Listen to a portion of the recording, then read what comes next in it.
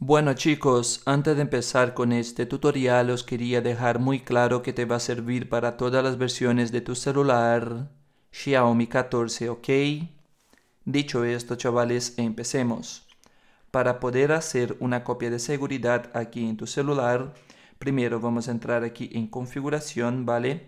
Iremos hasta la opción acerca del teléfono y aquí abajo tenemos la opción de hacer copia de seguridad y restaurar, ¿vale? Nos trae hasta aquí. También podemos retroceder hacia atrás, bajar hasta ajustes adicionales y aquí abajo tenemos hacer copia de seguridad y restaurar, ¿vale? Estas opciones, si no la encontráis o lo que sea, aquí le damos un clic y escribimos ahí hacer copia o escribimos copia de seguridad, ¿vale? Aquí nos aparece la opción donde le damos un clic. Aquí ahora podemos hacer una copia de seguridad utilizando la cuenta Google o tu cuenta de Xiaomi, ¿vale? Entonces podemos hacer una copia de seguridad. Primero os voy a enseñar cómo se hace a través de nuestra cuenta de Xiaomi. Le damos aquí en Xiaomi Cloud, ¿vale? Le damos un clic aquí.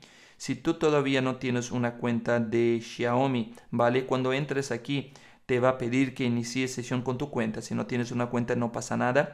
Tú le das en la opción que te dice continuar con Google o entrar con Google. Te sale una opción en la parte de abajo, ¿vale? Tú le das ahí y te vas a registrar en Xiaomi utilizando tu propia cuenta Google de tu celular, ¿vale? Pues nada, te registras, bueno, le das ahí, se va a iniciar sesión.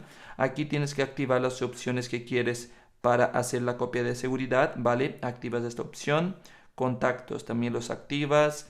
La grabadora de audio también lo activas, ¿vale? Y bueno, aquí podemos activar el histórico de llamadas, ¿vale? Aquí el Wi-Fi, notas, Bluetooth. Bueno, en fin, que podemos venir aquí entonces y le damos copia de seguridad, ¿vale? Le damos aquí, déjame ver, respaldo automático, ¿vale? Esto podemos elegir, ¿vale? Podemos activar esto y poner, por ejemplo, para que cada 7 días se haga una copia de seguridad o todos los días, perdón. Yo en este caso lo voy a dejar desactivado y aquí le doy respaldar ahora. Ya se iniciaría la copia de seguridad, aquí te sale el tiempo que va a tardar, ¿vale? Yo en este caso no voy a hacerla, voy a cancelar la copia de seguridad, pero solo hay que esperar a que se finalice la copia, ¿vale? No tengo muy seguro porque aquí no me sale ahora mismo la opción de fotos, no sé si hará una copia de seguridad de tus fotos, pero igualmente tú puedes iniciar una copia de seguridad aquí a través de tu cuenta Google también.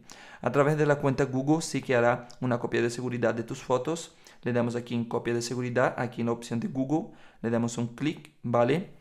Aquí ahora entonces vamos a bajar hasta fotos y videos, lo tenemos que activar aquí, ¿vale? Lo tendrás desactivado, lo tienes que activar, lo activas, venimos aquí, déjame ver, calidad de la foto, calidad original sin cambios, ¿vale? Aquí lo dejamos así tal cual, retrocedemos hacia atrás, déjame ver, ¿vale? Está activado, perfecto. Aquí ahora te está diciendo que se va a hacer una copia de seguridad de las aplicaciones también. Vale, en fin. Para iniciar la copia de seguridad le damos aquí crear copia de seguridad y le damos crear copia de seguridad otra vez. Le das clic aquí y empezará a cargar una barrita aquí arriba. Cuando se finalice la copia de seguridad ya estará hecha. Antes de iniciar cualquier copia de seguridad te recomiendo pasar todos tus videos hacia tu computadora. ¿Por qué?